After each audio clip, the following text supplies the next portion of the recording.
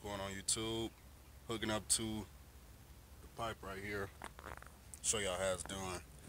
All y'all that want to know how to do pneumatic work, it's real simple, real easy. Gloves on because it's like 120 degrees out here. We're going to use a 10-foot hose connected from the back of the trailer into the pipe. I might have to bag back a little bit, not too sure.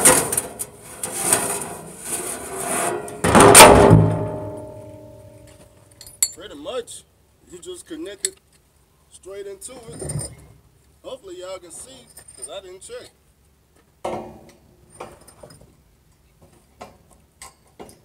It's kind of rusty, so you know how they go.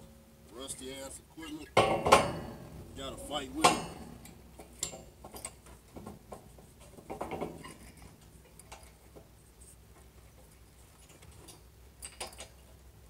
Ain't got no damn hammer. Usually want to have a hammer to make things easier.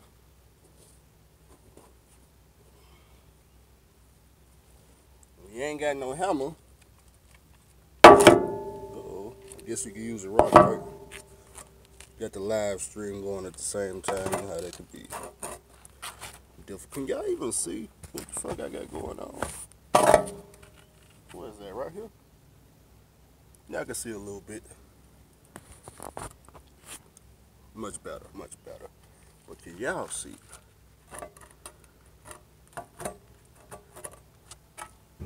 Good enough, I guess. I don't know.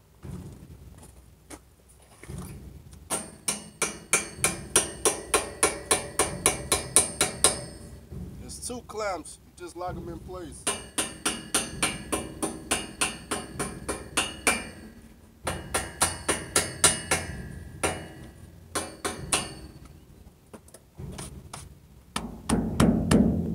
Gotta smack the tray, make sure it's empty. The side hollow. You hear the echo? That means it's empty. You don't want to be blowing off into a full train car.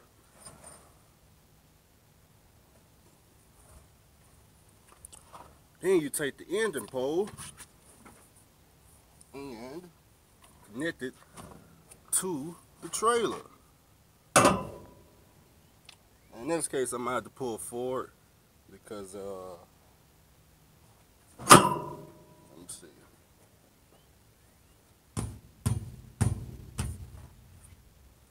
I got to pull forward because I'm too close.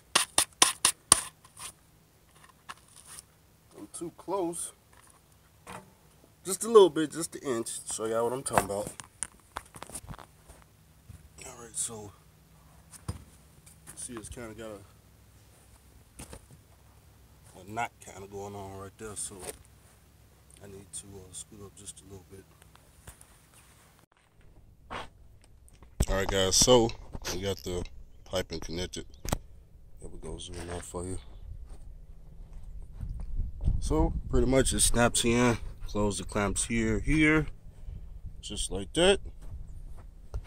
And then everybody be wondering why I be putting the camera to the ground. It's mainly so y'all just don't see the logos and who I work for and all that crap. Because I know everybody thinks that Andrew is working at some special company. Anyways, the next step is to take the blower cap off. Just like that. Nothing special. We got the hot air hose right here. So after you hook up in the back, go ahead and hook up to the blower.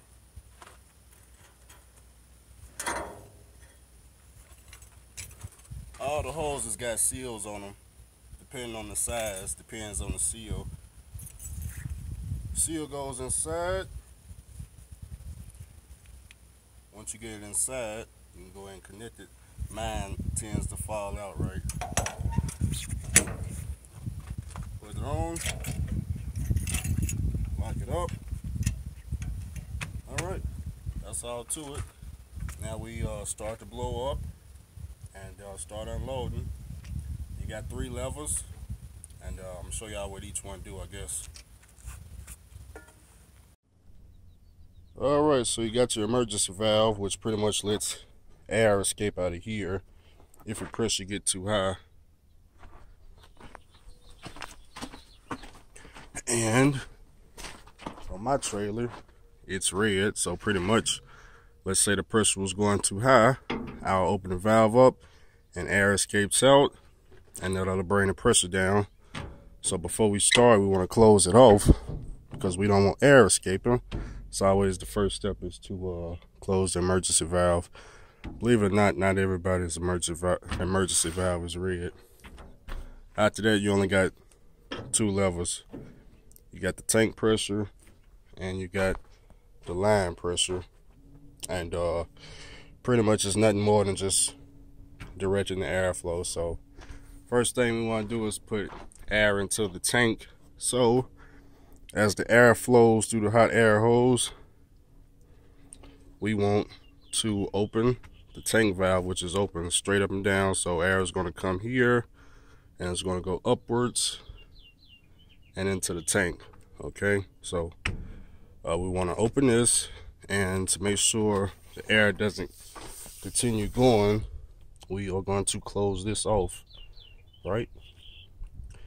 So I'll show you what that looks like. How do you start the blower? In my case, of course, you gotta start the truck up. It's gonna get real loud, so hopefully y'all still be able to hear me. For me, it's just one switch. Turn it on, set the cruise control to 1,000 RPMs.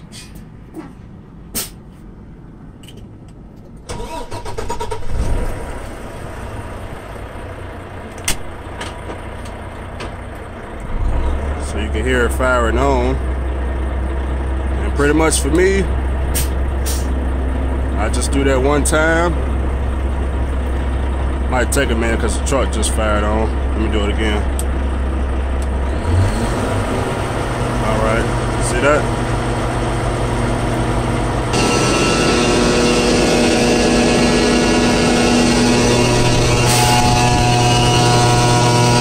Alright, so pressure is at 0. We build the tank pressure first. So we want to build the tank pressure to 10 psi. So like I said, it's only two levels. That one is straight up and down so the air can flow upwards into the tank. We close this off.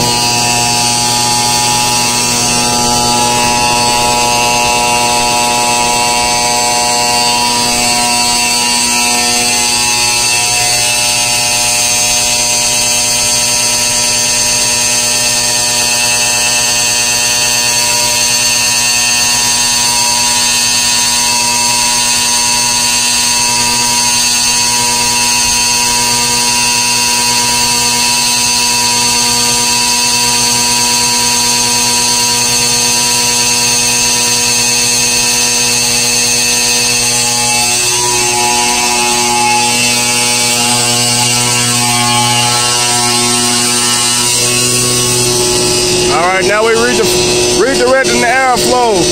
We want the airflow, instead of going upwards, we want it to keep straight. We want it to come straight down and flow on outside the back of the tank. So that's all we did. We just changed the knobs up. Pretty much this one come down, that one comes up. So as you can see, the airflow straight down, all right? And the pressure is still the same, okay? Because the pressure is already in the tank. Now we just need to release the product. The only thing that controls the line pressure is the product line. You got three of them. 1, 2, 3, all right? So we're gonna do the one in the middle because it's right here. So we basically want to match it, 10, 10. So pretty much I'll open it. Let's say I open it a little bit. We only got 5. Open it some more.